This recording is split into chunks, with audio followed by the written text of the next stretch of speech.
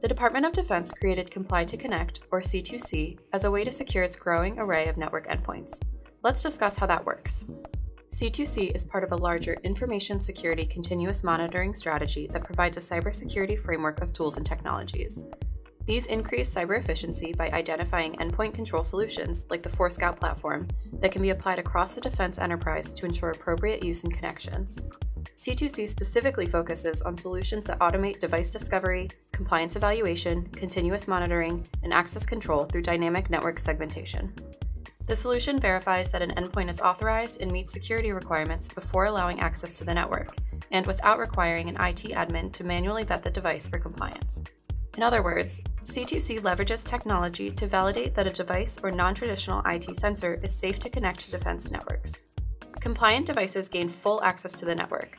Non-compliant devices receive limited access to network services and are automatically remediated, reassessed, and granted network access once compliant. Unauthorized devices are restricted and unable to access the network.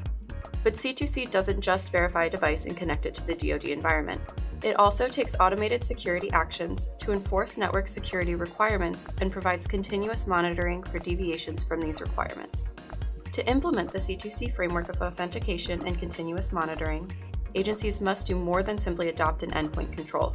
They must enable 4 critical characteristics, including comprehensive network-based visibility, discovery, and classification of devices, redundant manageability and control of devices, orchestration with mandated security and network management solutions, and finally, continuous monitoring and automated remediation.